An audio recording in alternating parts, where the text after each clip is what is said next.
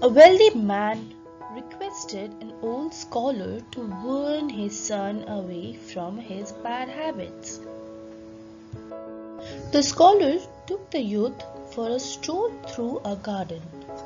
Stopping suddenly, he asked the boy to pull out a tiny plant growing there. The youth held the plant between his thumb and forefinger and pulled it out.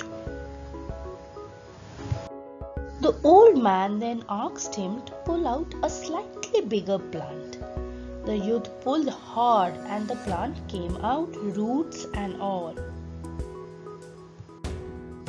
"Now pull out that one," said the old man, pointing to a bush. The boy had used all his strength to pull it out. "Take this one out," said the old man, indicating a tree.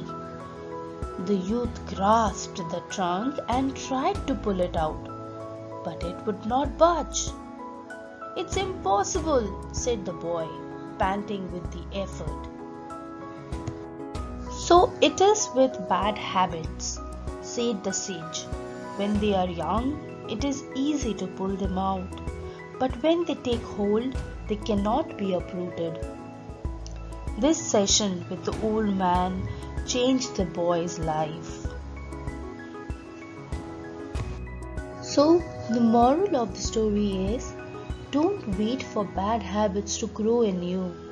Drop them while you have control over it, else they will get control over you. Thank you for watching the video. Please like, share and subscribe the channel. Don't forget to click on the bell icon